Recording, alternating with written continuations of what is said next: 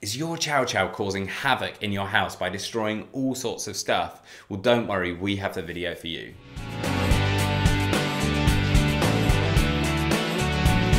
Welcome back to the Fenrir Chow Chow Show. My name's Joe and I'm a certified canine leader here at FenrirCanineLeaders.com.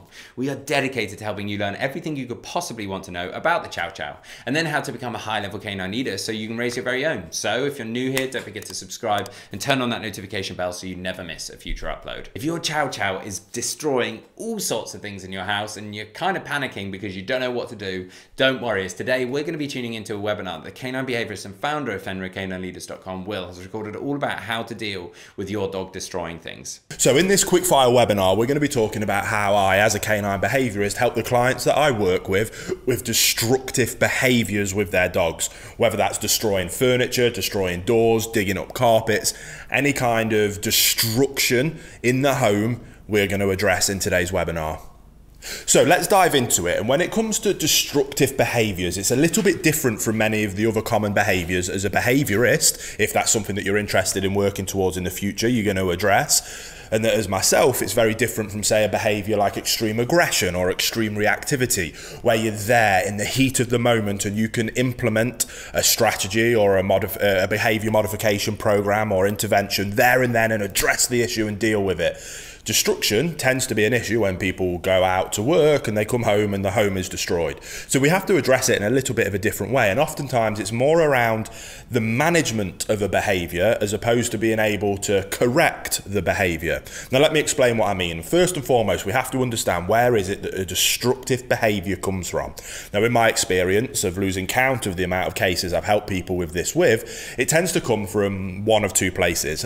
By far though, the most common is simply pent up frustration in terms of a lack of outlet for physical and mental stimulation requirements. What that basically means is you are not doing enough exercise with your dog. If you go out and do more exercise with your dog, give them more mental stimulation, enough that truly satisfies them every single day, depending on their breed and specific requirements for them as a dog, that will 9 times out of 10 address the problem of destructive behaviours. Now, sometimes people don't want to hear that. What they want is for me as a behaviourist with the reputation that I've got to be able to come in and may wave a magic wand. They don't have to do anything for their lifestyle and I fix their broken dog. Their dog isn't broken. The dog is simply bored and frustrated. We need to give them a positive outlet for that frustration and that will address the problem. So we're going to significantly increase the amount of exercise we're doing and significantly increase the amount of mental stimulation that we're giving them. If you're prepared to do that, 9 times out of 10 you're going to solve this problem. Now if you want to do that in more of a professional setting, you're going to have to develop the people skills of being able to get that across to your clients in a way that first of all won't upset them by simply calling them out and telling them that they're the problem, but helping them see that that's the case and helping them come up with a process and a program of how it is that they can quickly and efficiently be able to provide additional exercise and mental stimulation. And that's where you can develop different strategies around quick fire ways of exercising dogs, quick fire ways of providing more mental stimulation for them. Hey guys, sorry to quickly interrupt the video. I just wanted to let you know, if you didn't know already, that my first book has come out, is now officially published and ready for you to check out if you are interested. It's called Raising and Training Perfect Puppies, The Missing Secret to Success. I think you'll find it really valuable, and if you'd like to check it out, there will be a link in the description box below. And as is always the case with any behaviour case that I work on, I always help our owners restructure their relationship with their dogs and help them become a higher level canine leader.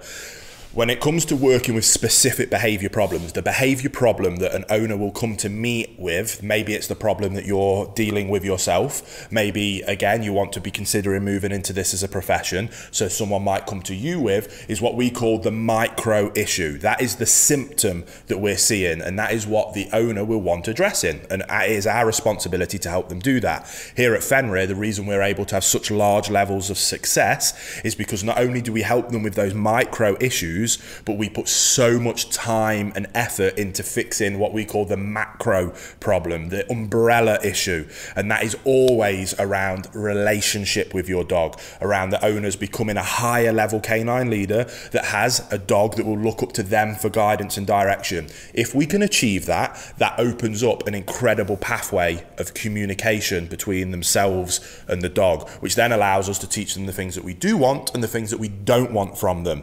Now, in terms of destructive behavior being the micro issue, it's one of the few behaviors where addressing that at a macro level might not necessarily be what they're looking for in the micro fix. It doesn't mean it's helpful, it's incredibly helpful. So I highly suggest that you go and do that, because that will address any other possible problems that will come up in the future.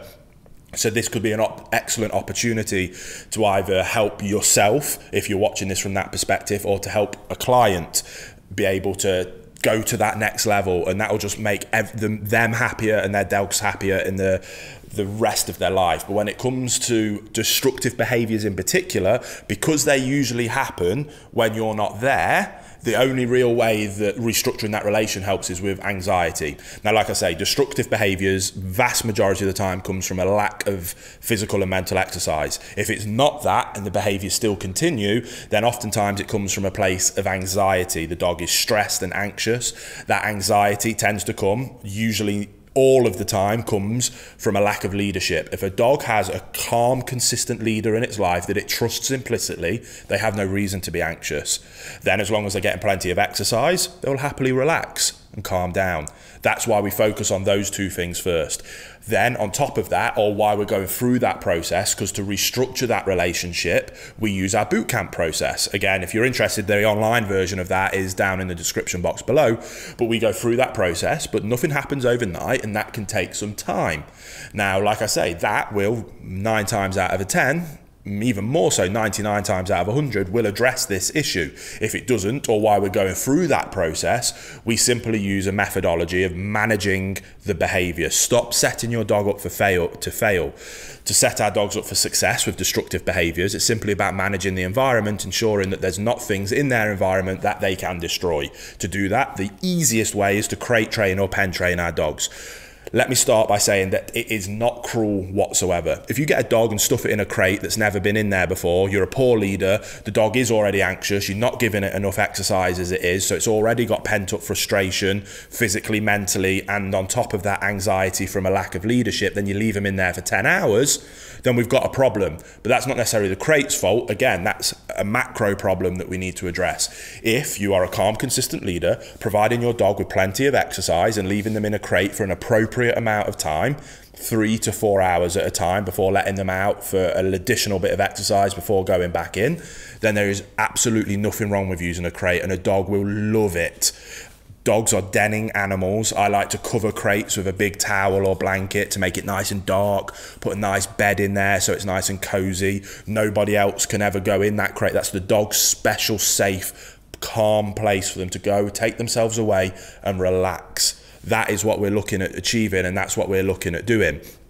To help with destructive behaviors, if we can get the dog to learn to love their crate, which is very easy if we follow that basic methodology, we leave them in there with a frozen Kong, get a Kong toy, stuff it full of some meat pate, chuck it in the freezer, then before you go out, 10 minutes before you go out, let them sniff the Kong, put the Kong into the crate, shut the crate door so they can't get in there, and I promise you do that every time, your dog will be begging you to go away so that you can let them in the crate and shut them in there with that Kong. They'll look forward to that time alone.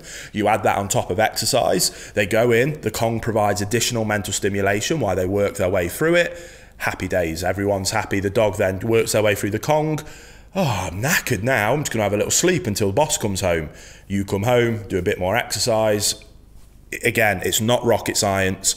Add in more exercise, add in better leadership, control the environment, nothing in your house ever gets destroyed again. It's not rocket science. The theory is simple and straightforward, just requires a little bit of commitment and dedication and leadership on your part if the owner, or helping your clients' owners be able to implement those kind of basic strategies just with dedication and commitment to the desired outcome, which is having a perfect dog, which you will have if you put in that effort. So I hope that was helpful. Go away, get stuck in, start implementing those things, and I promise you, you're going to achieve incredible levels of success.